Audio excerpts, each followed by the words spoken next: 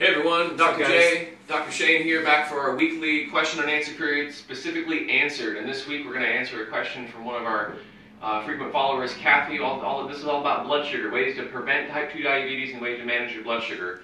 And we've got some information for you. Some of it's going to be a little bit debatable. Some of them, the researchers isn't totally clear which way it's going to go, but there are a few things we can talk about that are pretty much universally accepted as ways to help prevent type 2 diabetes and manage blood sugar.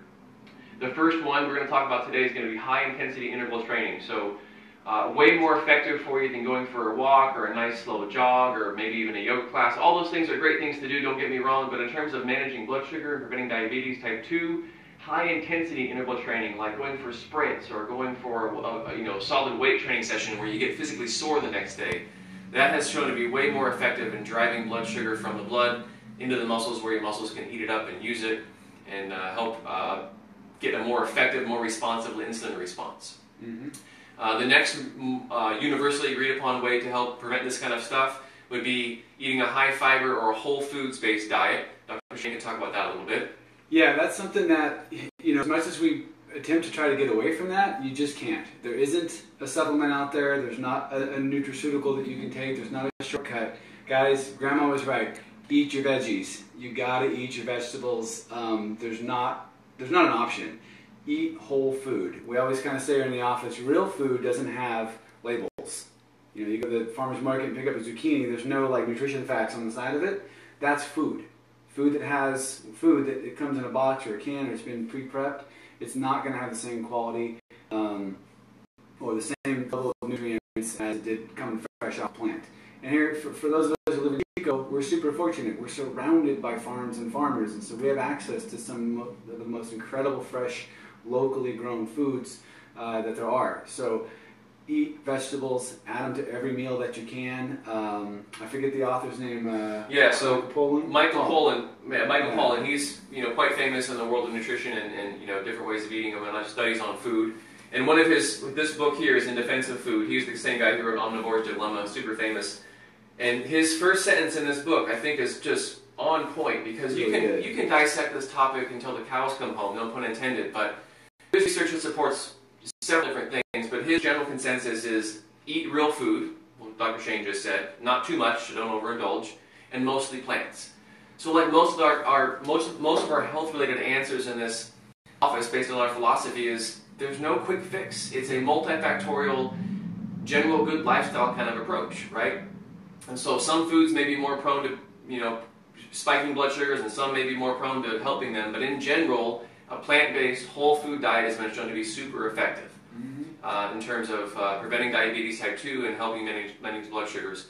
The other thing that we want to talk about today too is gaps between meals, and Dr. Shane has something to add about that. Yeah, just there's a concept out there running around, intermittent fasting, and you can Google that, but the concept is, every time you eat, your body has to prepare. It doesn't know that you're eating a stick of butter, a steak, or a salad, but it has to be ready for anything, especially sugar. Every time you eat, your pancreas is going to have to secrete insulin because it's got to get ready.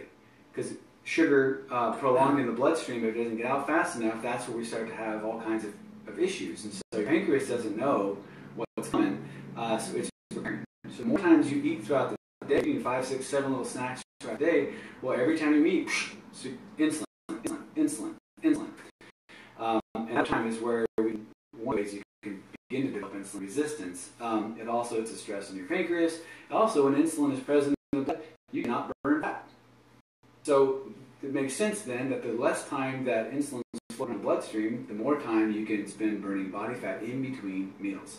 So stick to the 3 squares a day. Again, a lot of this old wisdom from Grandma and Grandpa back in the day is they were right. Still true. Eat fresh veggies.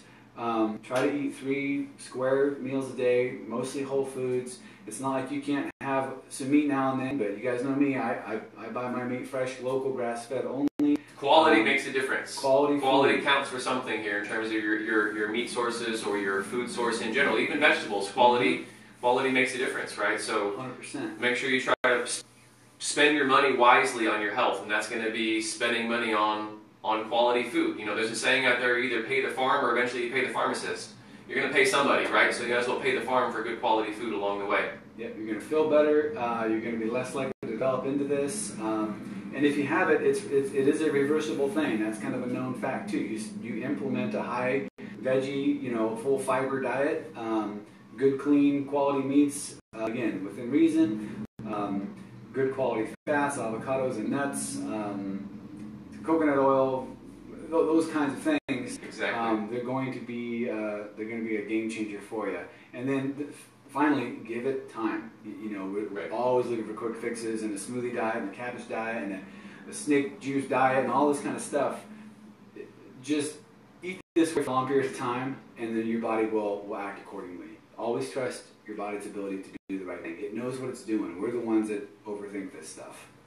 All right, guys, so that's our sort of long, short answer for how to prevent type 2 diabetes and manage blood sugar. Like I said, it's a monster topic, so take some time if you're seriously concerned about this to either reach out to us and we'll discuss it further with you on the phone or what have you, or do some research online and find some things that help you make some good quality choices about your lifestyle and your diet. If you guys come across some cool stuff, if there's some neat research out there or whatever, post the links to the site. I mean, we want to be curators of information and stuff, so we're kind of dependent on y'all to be Googling this stuff. And sometimes we don't know the answer, and you guys can help us figure it out. Or sometimes we'll just, bring both sides of the debate to the table and let you guys sort it out for yourself. Yep. So that's going to wrap it up for this week. We have our ticket contest coming up in a couple more days. We're going to be ending the contest and drawing the winner of our little vacation giveaway, so make sure you pay attention for that. That'd be awesome. And we'll see you guys back here a week from today. Happy 4th, y'all. Happy 4th. See ya.